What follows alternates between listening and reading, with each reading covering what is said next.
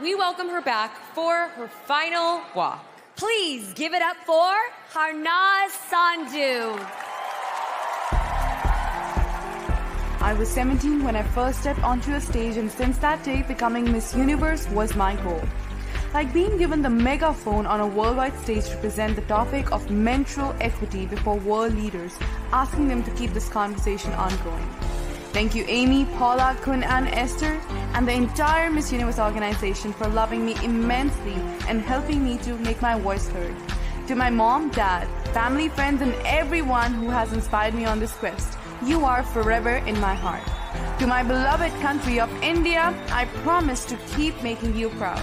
To the next Miss Universe, remember to live this year to the fullest because tomorrow is never promised. Namaste, Universe.